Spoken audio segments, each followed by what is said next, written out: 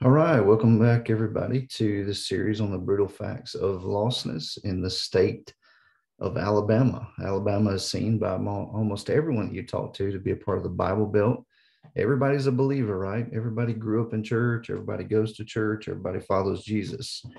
But in this series, we're asking, is that really the case? Or do we see that changing pretty significantly? And so in the series, we're looking at all the 67 counties in Alabama. You can look at the channel and go back and find other videos on different counties. And we're looking at different pieces of information to try to determine what's the spiritual trajectory in the different counties of Alabama and what's the need for training in those different areas to produce abundant sowing of the gospel. And so through the series, we're really praying that the bride of Christ would really be awakened to her responsibility, to your responsibility as a follower of Jesus, to share the good news and make disciples of Jesus until there's no place left.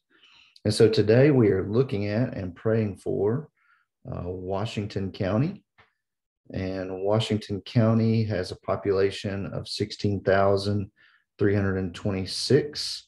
And as we always note, when we're talking about lostness, it's really hard to do without actually going out, talking to people. And even then, it can be hard to identify whether a person is really trusting in Jesus and following him, unless you can really observe their life, right? So we know there are a lot of people in Alabama that profess a faith that they don't possess. And so in Washington County, though, we know this, there are 7,297 people that are unclaimed, and that really just means that they're not connected to any identified religious group in the county, and that makes up a whopping 43% of the overall population of the county. And just always keep in mind of that number, about 60% or so would be considered to be uninvitable to church. It means that no matter who may invite them, they are highly unlikely to come to a traditional brick and mortar church service on a Sunday morning. Some of this information was pulled from the Association of Religion Data Archives, and you can find that for yourself on their website, which is thearda.com. The next data point we look at needs a little bit of a disclaimer. We recognize no one denomination is representative of the kingdom of God.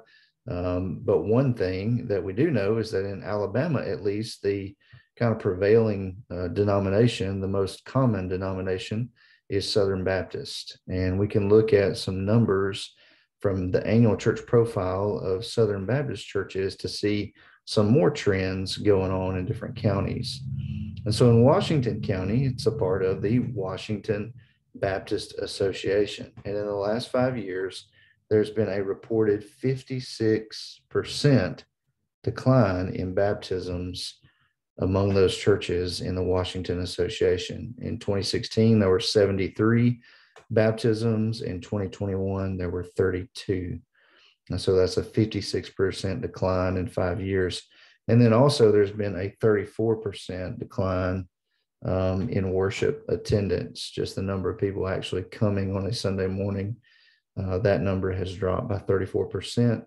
Attendance in 2016 was 1,600, a little over 1,600. And now 2021, collectively, attendance is just a little over 1,000 in those churches, 34% decline in attendance. So again, we keep seeing the same trend, don't we? Every video, we see the same thing. We see very significant decline in baptisms.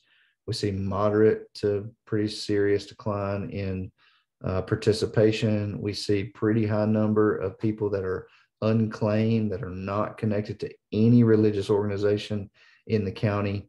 And so I think, at least for me, this series is really blowing up the concept, what I would call the myth of a Bible Belt. So these trends should concern us, and these trends should make us ask the question, what's it going to take to see these things change?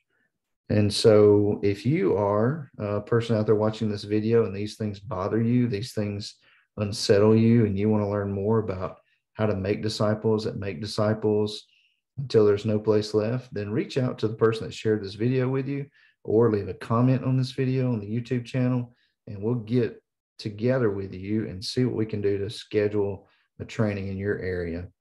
Until next time, keep sharing, keep making disciples until there's no place left.